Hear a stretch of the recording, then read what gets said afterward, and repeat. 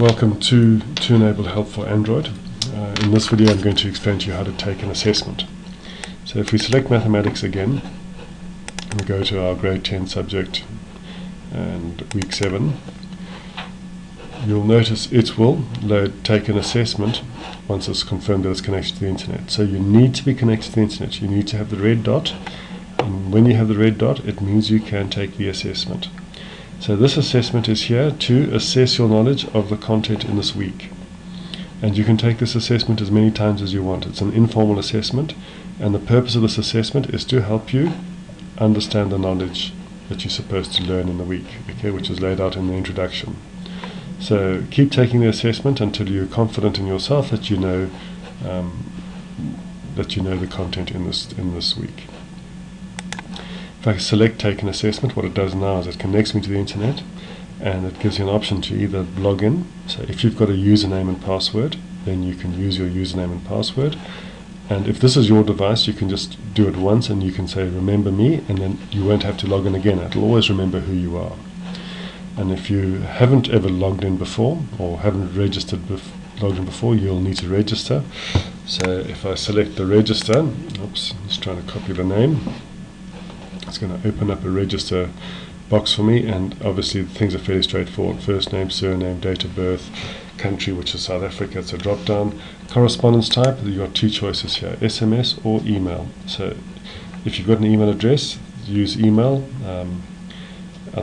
because it gives you a better username, but if you haven't got email, then use SMS. Okay, so we're going to, in this case, choose email, and you'll obviously have to type your email address. And I don't want to type my email address, but I'm really trying to show you is this educational institution. So this is the school that you go to.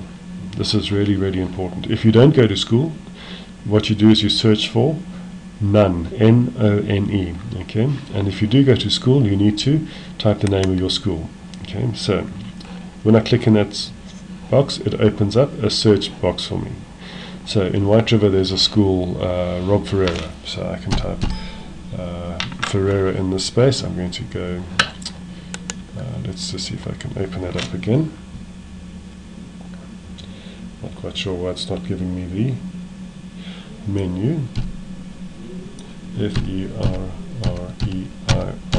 I'm typing on my computer and I can go search for it.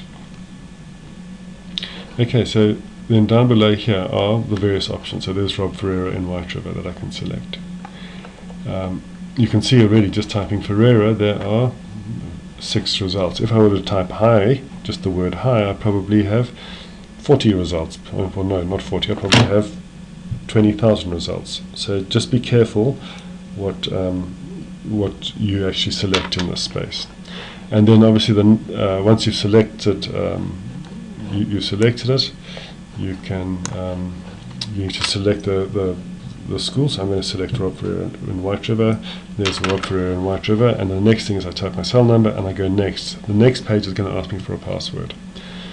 Okay, so this is how you register. Around the educational institution, it's important to understand best search for the educational institution. Type the name of your school, otherwise you will have 55,000 schools to choose from.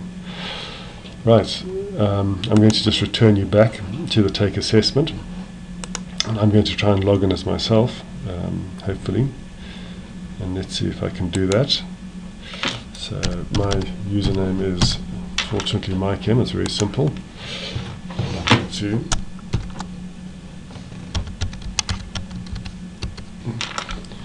I'm going to log in.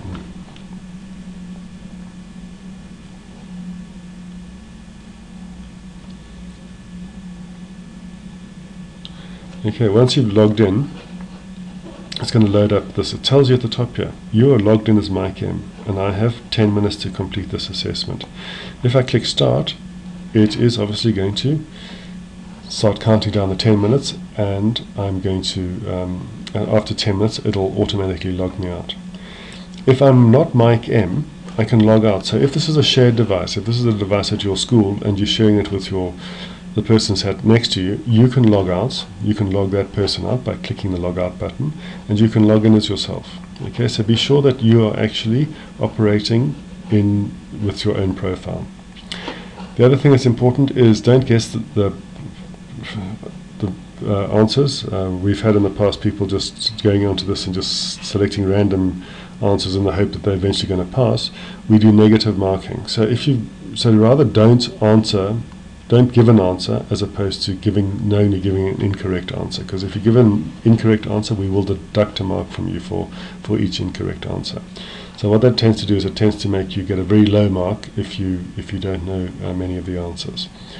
So it's best to understand the content before you actually come and take the test. Right, so you can then select start, and then in this space it's going to obviously load up options, and you select whichever the correct option is. Okay, so there's graphs and there's a whole variety of options, and you'll notice in the top left hand corner here there's a timer, and whatever the results are you can type. And if you finish early, once you've been through this whole space, you can then submit. You can click there to submit. So I'm in a funny space. It seems to be wanting to ask me what I should be doing. I'm going to just click on that button, and now it's taking me to. It gives me an option: do I want to log out? Because maybe I've just completed the assessment and I'm on a shared device and I can log out, so nobody else is going to do a test on my profile. But it's saying congratulations, you have successfully submitted the questionnaire. What will happen after a few minutes possibly is that you will receive an SMS giving you your results. So as you can see there in that assessment, I didn't do very well. I didn't really try very hard. So I wouldn't expect anything other than a 0. But the idea was to really just show you the process of taking an assessment. I'm not trying to show you how to get all the answers right. So that's simply how it works, and you'll notice in each and every single week there is an assessment, and if you take an assessment and you come back and take it again, you won't get the same questions. Okay, we load many more questions than what we deliver, so you get a random selection of questions that you have to face. So I hope that this has been useful to you in terms of showing you how to take an assessment. The important thing obviously to understand is you need to be online. This is not active until it is checked that it is connected to the internet, and when it's connected to the internet it will then allow you to take an assessment, and it's in red because it uses data. So if you're using your SIM card to take this assessment, you are using data. So just to give you a heads up on both of those. If you want to actually then take this further, what you can do is you can go onto the enterprise version, which is available on a laptop and desktop, or it's on a Microsoft and Apple device. And there's instant messaging where you can actually go and ask your friends for help, and you can set up learning circles.